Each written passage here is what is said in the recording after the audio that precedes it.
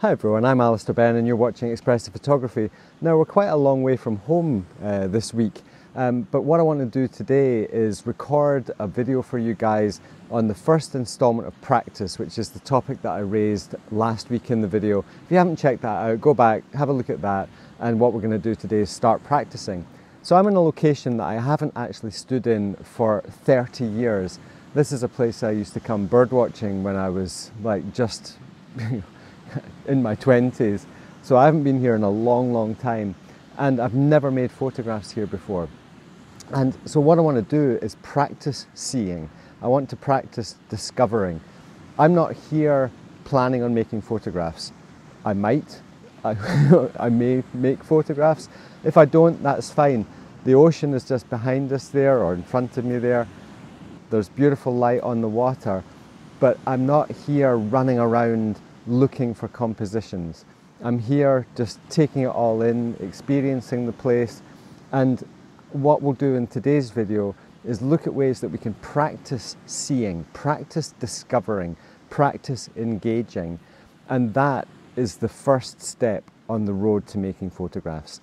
So come with us on this little journey as we explore this new location that I haven't been to in 3 decades, and hopefully we'll find something interesting. So what's the secret of making better photographs? Well, I think the secret is to only photograph the things that excite us, the things that really capture our imagination, the things that we just can't help but point our cameras at. So one of the things I've talked about in the past is the concept of note-taking. So let's say I was running a workshop and we'd come down to this beach this morning, and let's say I've been here 50 times before and I'm with 6 other people. If I told people that instead of having a camera in their hand, they had a notebook and they came here and just sat for half an hour or so and looked at the ocean, the clouds, the rocks, the seaweed, the rock pools, the life in the rock pools, and every time they saw something that they thought was super cool, they just wrote a little note about it. So they've got things they're noticing is on one side of the page, and on the other side of the page they could write emotions. So they might be looking at the water and thinking about how calm they feel. They might be looking at the clouds in the sky and thinking about how uplifting that is. They could be looking at the way the light is reflecting on the surface of the water and how psychedelic that is. There's no limit to the things in this landscape that are going to catch my eye, and there's no limit to the number of emotions that I can feel while I'm looking at them. So the notebook is our note of engagement. It's our diary of engagement.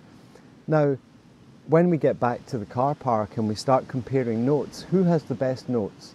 Is it me because I've been to this place so many times? Is it the guy who's got the most expensive pen or the most expensive notebook?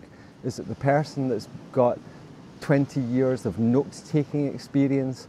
Or is it the person with the best imagination, the person who daydreams, the person who runs around just getting so excited in every little nuance of this location? Who has the best notes? Well, personally, I believe each of us has our own best notes. We can admire the notes of other people, we can admire the emotions that other people can experience, but they're not our notes. And if we copy somebody else's notes, we're not creating, we are copying. So I think the power of finding and seeing and engaging is to note take. So instead of having a notebook and pen, I have this. This is my notebook, and it allows me to see, to feel, to engage, and I point my camera at it and I include the stuff in the frame that makes me think, yes, that's what I'm noticing, or that's what I'm feeling. So that's the basic concept of today's video, is using this as a notebook, not a camera. Cameras make photographs. I'm wanting to make notes. Now, if you practice this with or with a notebook, if you go out into the landscape, just go for a walk, carry a notebook with you. Write down what you feel, write down what you see, write down what excites you. If you do that and practice that, your skill at noticing will escalate to the stratosphere, and you can live a far more exciting and engaging life.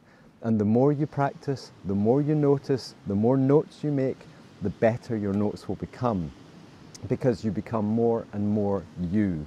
And that is what expressive photography is about. In the ebooks, The Luminosity and Contrast and The Colour of Meaning, I talk about the concepts that we notice. So let's explore a few of those this morning. Not for very long, because I want to go bird watching, but let's explore some of those concepts, and I'll just make a few notes if I find something that I think is worth making a note of.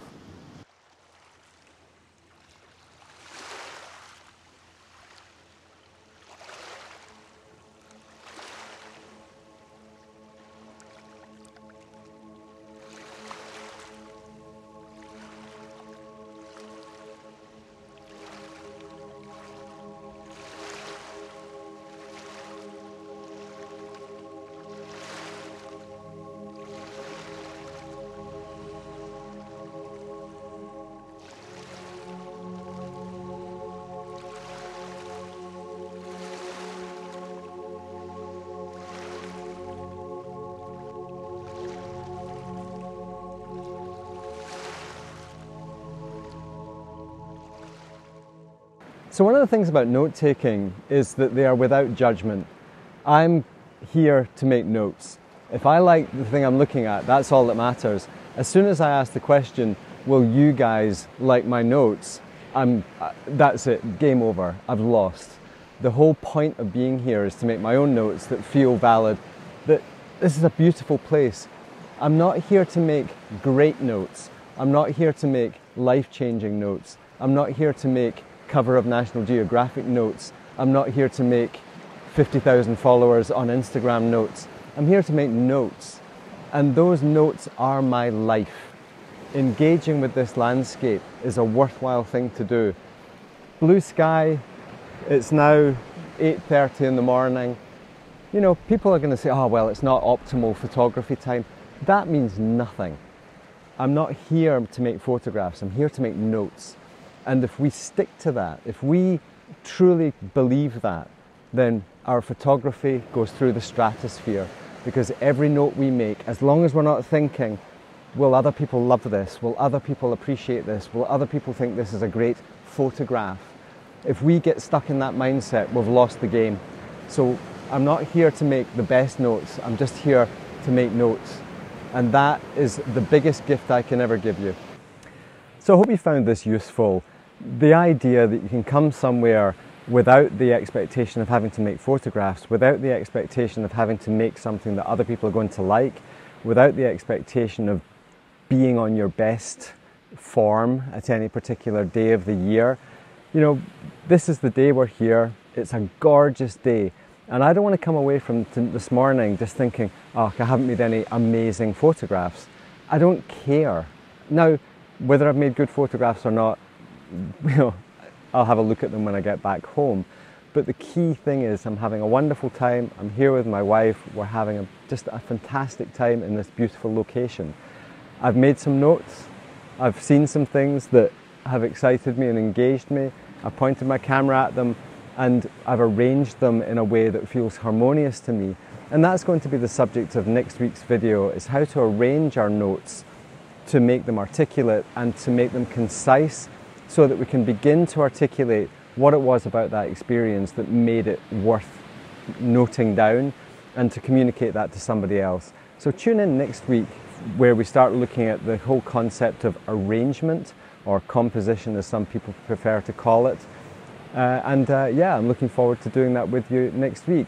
If you find this useful, please do not hesitate to hit the thumbs up, give us a like, make a comment, and of course subscribe to us with the bell notification to make sure that you're going to continue getting these videos that we're producing to really try and help you to develop as your own best version as a photographer.